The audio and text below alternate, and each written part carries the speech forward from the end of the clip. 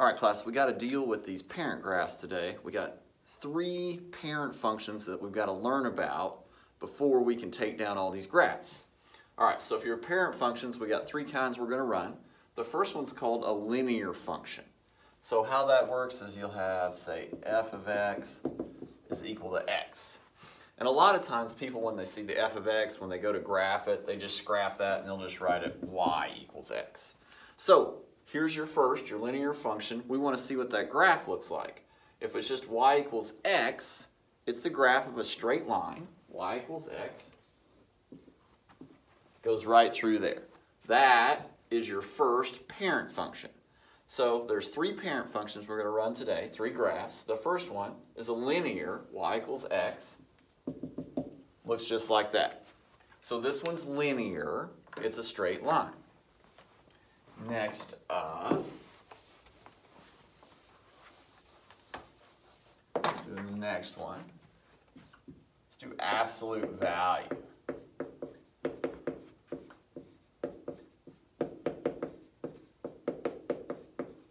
So what does an absolute value look like? Well, you guys know absolute value. You got those bars in there. So for you write your function, you'll have your absolute value bars. Looks like that.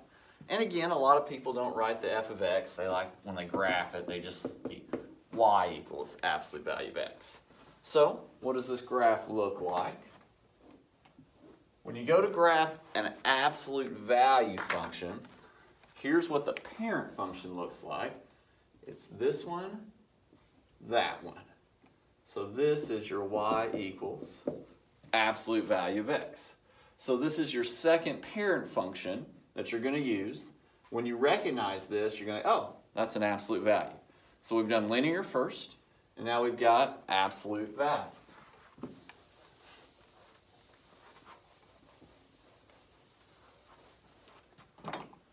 All right, and the third one we're going to do today is quadratic. So here's your third one, a quadratic function. So we got to recognize this parent function. So f of x, hold on just a second. And this is x to the second power. So when you see x squared, it's quadratic. And again, people like it just when you're graphing, sometimes they just write y equals x squared instead of f of x. Let's see what this graph looks like. Well, it's quadratic, so it's going to look like a parabola. So when you have a parabola, y equals x squared, looks like that.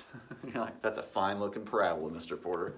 So, third parent function, where it starts, runs right through the origin right there. Here's your quadratic, y equals x squared. So we have to be able to recognize these 3 functions.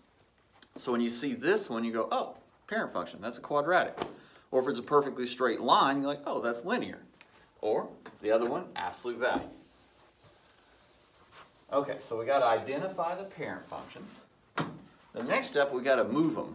And these moving around things are called transformations. Transformations. So we got to be able to identify them, and then we got to be able to move them. We got transformations. The first transformation, there's 2 kinds we're going to run today, translations and reflections. It kind of sounds like transformation is translation. What a translation does is it either shifts it left or right horizontally, or it shifts it up, down vertically. So on our translations, it can go 2 ways. It can shift it horizontally, so of course that's going to be going left or right, or it'll shift it going up, down vertically. So that means you're either going up or you're going down. So you got a horizontal translation or a vertical translation. Let's do one. All right, here you go. So you've got a graph, this number 5. Let's put the parent function up there first.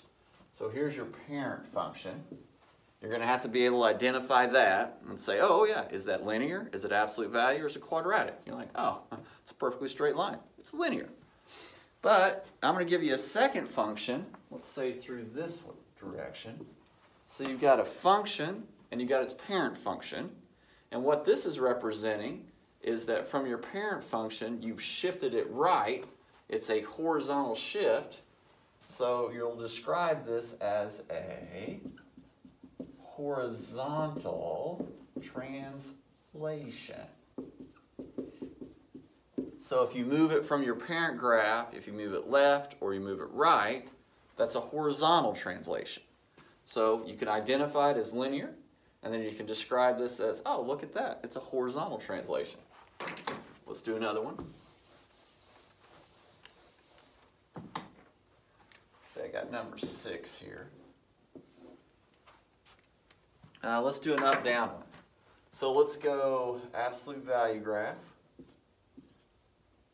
So there's my parent function. So you recognize that one as linear. You recognize this one as an absolute value function. So what's your parent graph? Oh, it's absolute value. But what if I gave you a second one down here?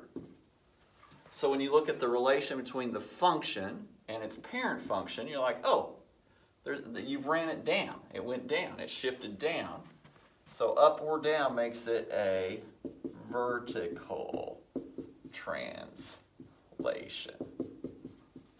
So when you go to describe what kind of movement it did, oh, you're like, oh, it went up or down, so it's a vertical translation. So we've got the parent function, dun, dun, dun, absolute value. What happened? Oh, it's a vertical translation. Let's do a third one called a reflection. Let's do that. Number 7 is a reflection. So this is when you take your graph and you reflect it across an axis. We haven't done quadratic yet. Let me try to draw that. Let's draw a quadratic. Well, didn't quite get it. Hold on just a second. Try to get it right through the axis.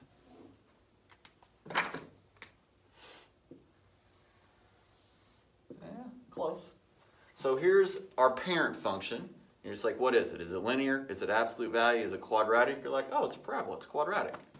A reflection kind of mirror images it, reflects it across one of the axes. So if we're going to reflect it across the x-axis, you get its mirror image coming this way. So this would be a reflection across the x-axis. So parent function right there, the reflection, and it's across the x-axis. So you can translate it, you can reflect it. All right, let's do a couple of them that'll look like your assignment. So when you go to do this assignment, here's what I'll give you. You're going to get a picture that's going to have a graph and its parent graph. So here's your parent function and another function. Let's do another quadratic.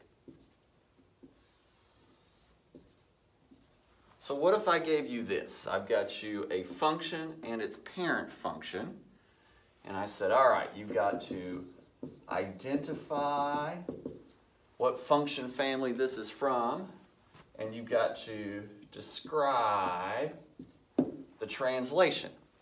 So you got to identify whether it's a linear, is it absolute value, or is it quadratic? You're looking at like, oh, those are parabolas. I got you.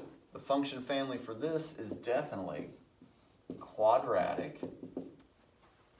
And then you have to describe what's going on here. Is this a translation that's horizontal, vertical? Maybe it's a reflection across an axis. Like Mr. Porter, here's your parent function. It shifted up. It went up. Since it went up, this is going to be a vertical translation. So for each diagram, for each picture, you got to answer 2 questions. You got to identify which function family it's coming from, and then you have to describe the translation. Is it horizontal, is it vertical, or maybe it's a reflection. So 2 things for each picture. Here, we'll do one more just to make sure. We'll do one more, see if you got this.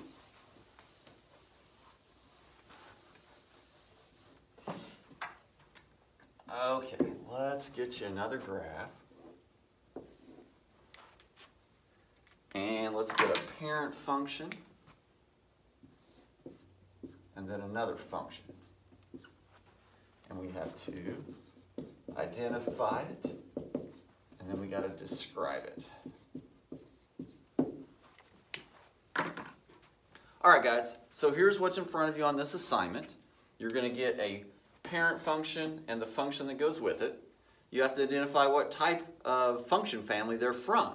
Like, are they linear? Are they quadratic? Are they absolute value? Which one are they? Like, oh, that's a perfectly straight line. I got this. So the function family here is from the linear functions, and then I have to describe it. So it is a reflection, is it a translation?